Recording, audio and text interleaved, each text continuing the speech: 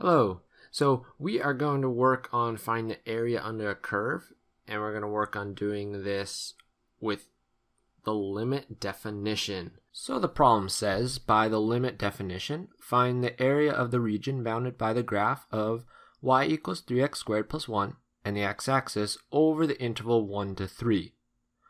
Alright, well, let's try and get a picture of what this looks like. It's a parabola getting skinnier by a factor of 3 and shifted up 1. So it looks like, well, let me try and get that a little better. Here we go. Parabola shifted up 1, going from x equals 1 to 3, and it's that region right there. And that's what we need. Well, by our formula, we know that area is equal to the limit as n approaches infinity of the summation from I equals 1 to infinity, or well, actually n, and then we're going to let n go to infinity, of f of c sub I times change of x. And now the question becomes, well, what is c sub I? And what is change of x? And that's what we're going to look at by, off to the side, we'll figure that out. And right, this formula makes sense because this is going to be the height of one rectangle, and this is going to be the base of one rectangle, or the width of one rectangle, your change of x. Now what's cool about this is we can do this with a right endpoint approximation or a left endpoint approximation, because as we let n go into infinity, or as we let those rectangles go to infinity, it's going to get the same answer, whether with the right or the left. And you will see the right endpoint is often a whole lot easier to work with, so we're probably going to do that.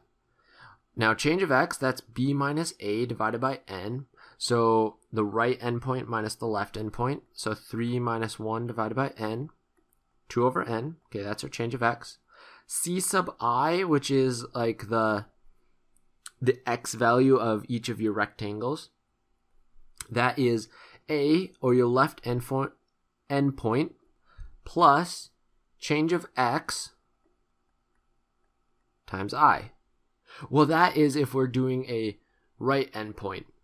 And you should also know at this point, if I'm doing a left endpoint, it would be 1 plus change of x times I minus 1.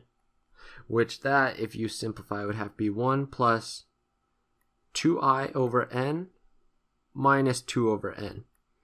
And you see immediately that the left endpoint, so this is left endpoint, is a whole lot harder than the right endpoint. Because see, I'm going to have to take that c sub I and plug it into my function. And if I'm dealing with 3 terms versus 2 terms, well, 2 terms is easier. So when you're doing this by the limit definition, I would stick with the right endpoint almost every time. It's just a lot easier. So now my specific formula, it's going to look like the limit as n approaches infinity of the summation, and I'll probably drop some of this notation in a second to make it go quicker. F of c sub I, so f of, we're using the right endpoint, 1 plus 2i over n times change of x, which is 2 over n. Okay, well, f of 1 plus 2i over n, what is that? Well, let's plug it into my function. So this is going to equal the limit as n goes to infinity of the summation, I equals 1 to n, of 3 times, okay, so this is going in for every x, 1 plus 2i over n squared plus 1, and that's my function. That's f of c sub I times change of x. We get here. Now, that is our area. This is the area under the curve. Well, at least the formula for it. Now we got to work through and actually evaluate it, get a number for it. So here we go. This is where I'll drop a little bit of notation just to speed things up. Remember, we're going to have to take a limit in the end. In my summation, it's from 1 to n, but I'll just leave the summation. I have to simplify things. I'm going to work on simplifying this portion of it right now. So I have 1 plus 2 I divided by n. So that's 1 plus 2i divided by n times 1 plus 2i divided by n. Remember, if you're squaring something, you got that formula. It is equal to a squared plus 2ab plus b squared. So as calculus students, we should be able to quickly do this, and we get a squared plus now 2 times a times b plus b squared, which is 4i squared over n squared. A little formula as calculus students we should be able to breeze through. Plus 1, and then all of this times 2 over n. Okay, so this is summation of, I'm now going to multiply everything by 3. 3 plus 12i over n plus 12i squared. I really do enjoy these problems because at this point you can kind of just flow with the algebra.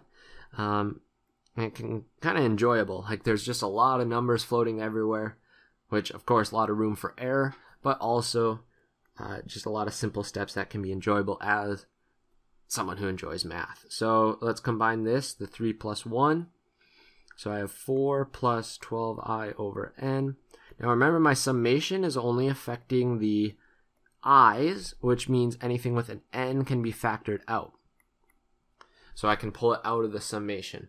Well, so I can pull out a 2 divided by n, but I'm going to make this a little bit better. I'm going to make all 3 of these fractions into one single fraction. So I'm going to get a common denominator, which is n squared. So this first thing has to be 4n squared. The next one I have to multiply by just n. And then the third one doesn't have to be multiplied by anything. And that gives me a common denominator of n squared. And all of that's times 2 over n. Well, what can I factor out? I've got an n squared right here and an n. So I can factor out an n cubed.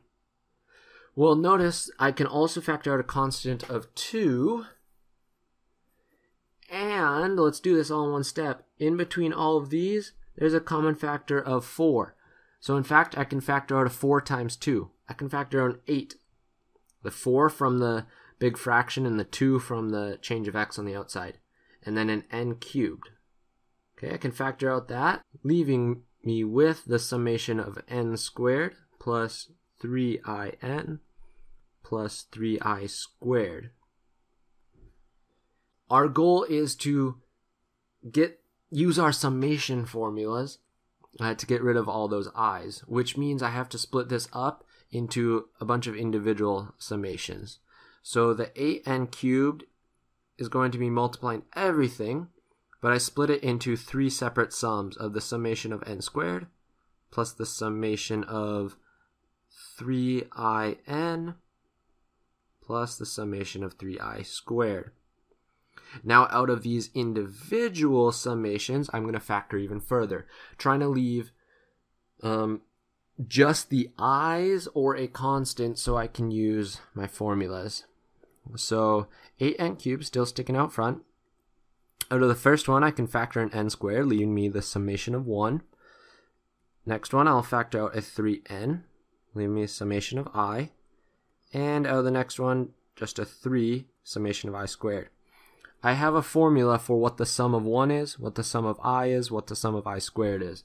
If you don't remember that, consult your textbook or wherever you're looking at for the formulas. I do know them here. So I have 8 divided by n cubed times n squared. The summation of 1 going from I equals 1 to n is just n. It's like adding up 1 n times. Plus 3 times n, and the summation of I is equal to n times n plus 1 divided by 2. And then plus 3 times summation of I squared. Well, this is a hard one to remember, but it is n times n plus 1 times 2n plus 1, all divided by 6. Now remember, we're taking the limit as n goes to infinity of this. So I've got it all in n, which is great. But it would be hard to take this because, well, I end up with infinity on the bottom because of this and infinity on the top because of all these ends. So I'm not ready to really take the limit yet. I want to try and get this all into kind of one fraction and then split it up. So we got a lot of simplifying work in front of us. 8 divided by n squared. I have n cubed here. plus 3n squared times n plus 1 over 2. And then over here, this can reduce to a 1 and a 2, leaving me with n times n plus 1 times 2n plus 1 over 2. Now, even before I go forward and simplify those things in the brackets, notice what I have out front. An n cubed in the denominator. That means I'm going to kind of distribute that in and reduce a little bit. Okay, so as I distribute this to this term, what do I get? Just 8. The n cubes cancel out. And now when we distribute the 8 over n cubed to this term, what do we get? We get the 2 reduces to a 1 and the 8 to a 4. The n cubed reduces to an n and that goes away.